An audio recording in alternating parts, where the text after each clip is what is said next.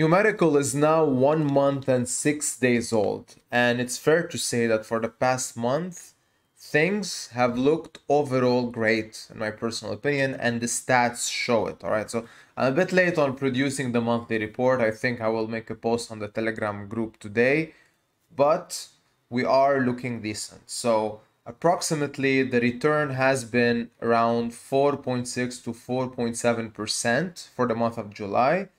And the goal overall is to keep the return on USDC within that range. What I want to talk about today, however, is not the return, is not the functionalities of the DApp, because all of this is on my YouTube channel. You can go check it out. I want to focus on just, hinting a few things regarding the strategy that we employ. I did talk about this on our main community chat, so DeFi Ascension, but I recently added an extra page on the Gitbook just to reference the idea of what is going on behind the scenes. So the label hedge farming, I'm not sure if it's out there, I haven't looked, but this is exactly what is going on in our strategies. So the overall idea is that the capital, right now, there is about, if you go to the DApp, you will see there is about 9,122 USDC invested. So that is the approved TBL. Remember, there's a difference between pending and approved. Again, if you don't know what it is, please refer to prior videos or the glossary itself. So everything is here for you to know. 40% versus 60% of the capital is what's being utilized in two different setups. On one hand, so the 40% is being put in boring stuff, so auto-compounding LSTs. So we're talking about derivatives of stablecoins, for example, on platforms like XtraFi, where you can get a higher return, a higher APY, just by leaving it there and letting it add up. Using some LSTs, again, those are carefully used and not just random ones. There's a small study behind this.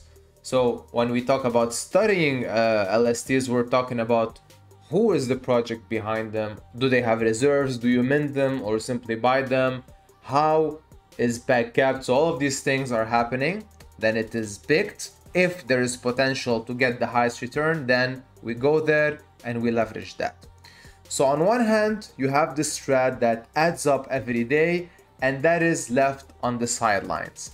However, the active strategies is alt LPing. And what I mean here is that, again, there are a large set of criterias that are used to pick up some alts on aerodrome, for example, and then you pair those alts with USDC, and once that pair is in, the return should be at a certain level. So of course, if it's slow, it doesn't make sense. To compensate the risk, the return should be high.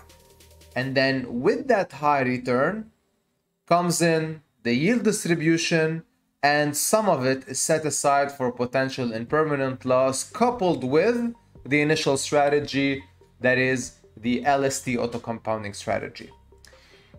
Now, it all sounds nice, all right? So again, it's not a strategy created out of thin air. It's not something that doesn't exist out there, but it's a combination of few things. Of course, all of this is pre-calculated. All of this is not just random numbers.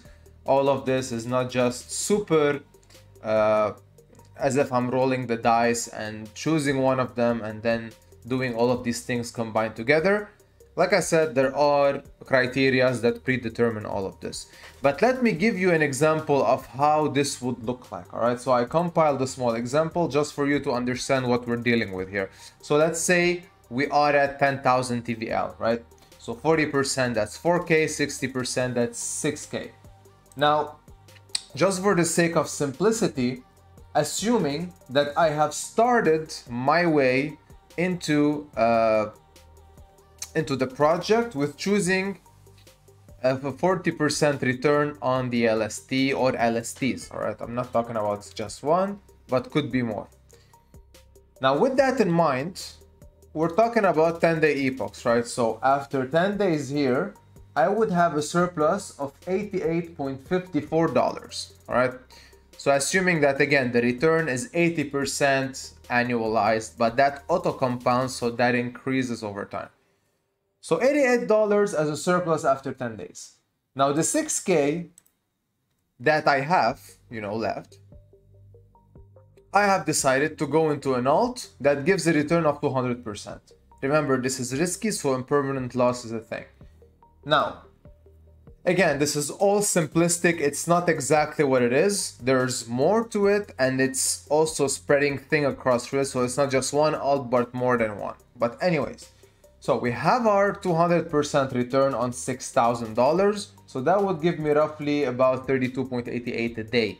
Now add up to 10 days, that's a total of $361.64.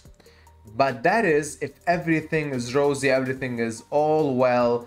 The price of the alt that I went in, by the way, which I assumed is at $6, let's say random alt, when I entered. However, if the price appreciates, then my initial capital increases, which is amazing, right?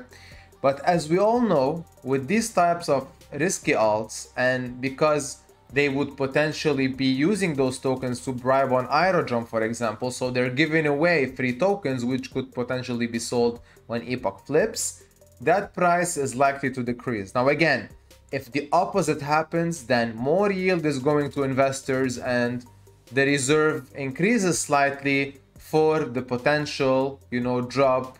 And for example, to compensate with the huge market meltdown that happened yesterday and the day before yesterday, if reserves were not at the standard, then impermanent loss would have dragged the capital down. But it didn't. We're still above, and that is, one of the main reasons why.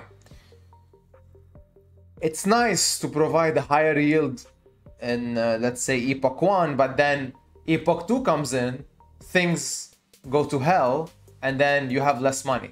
So overall, the strategy of just putting everything in one basket and giving everything away doesn't work for anyone. To have this be a sustainable place overall to put and park USDC in, then this strategy for us was carefully implemented and it works. All right.